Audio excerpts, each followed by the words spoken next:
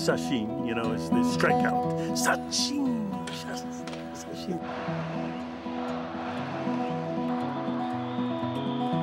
A hit is a hit, though.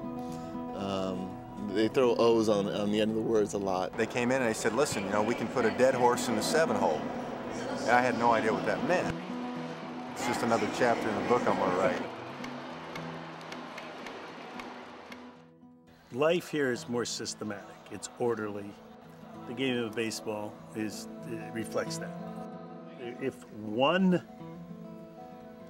piece of litter blows on the field, they stop the game and take the piece of litter off the field, because the ground is a sacred place. It's not a place to litter. It's not a place for the fans to run and take their pants down. It's not a place to do anything except for play baseball.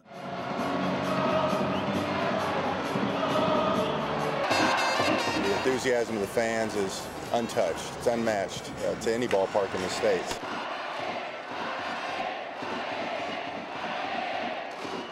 The cheering during a game takes everyone aback who comes here and visits me. They are really something else.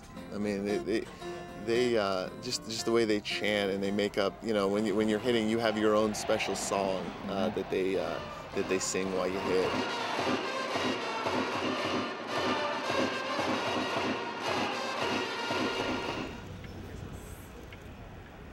Pretty much the worst thing I've heard all year was, you know, if I made an out, they would say, "Arigato," you know, like thank you for making the out, you know.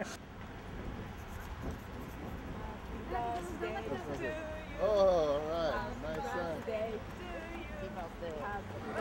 Arigato. Happy birthday. Arigato. Oh. Arigato. Happy birthday. Happy birthday. Happy birthday. Arigato. Happy birthday.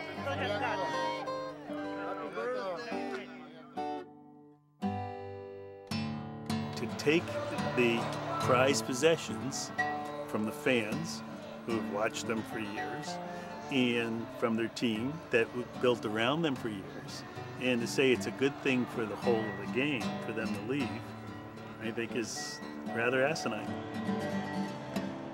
The danger that Japanese baseball has is not necessarily from outside invasion of it.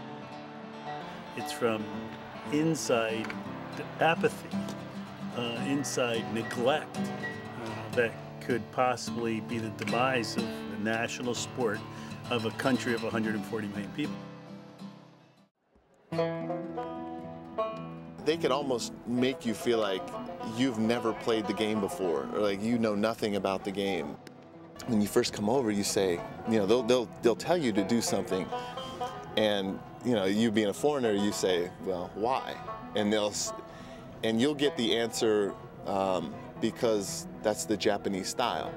You'll get that answer over and over and over again, and you'll say, okay, that's the Japanese style, I understand that, but why? Why is that the Japanese style?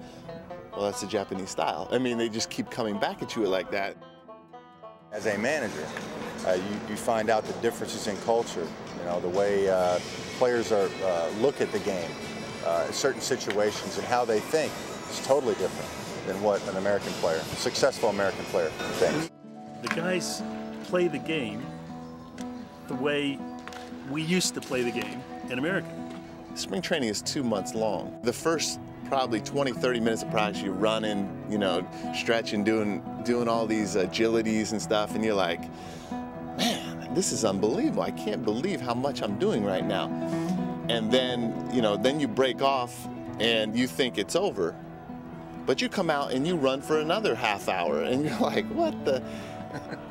And they tell you, oh, that was just the warm-up. You feel like you joined the Army, not a baseball team. When you look at the American players that are here, they're a hired hand.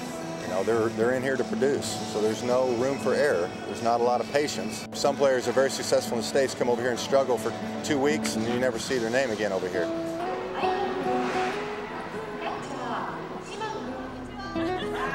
You gotta be hungry, man. I mean, if you see the guys that come over here and they succeed, they're hungry.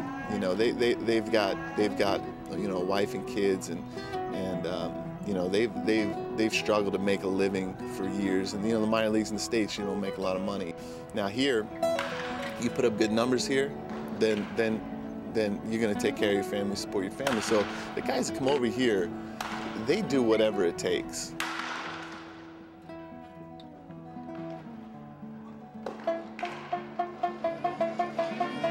You're Gaijin. You're not the same. You're not looked at badly, but you're never going to be Japanese. It's not going to happen. You're hired to be an American.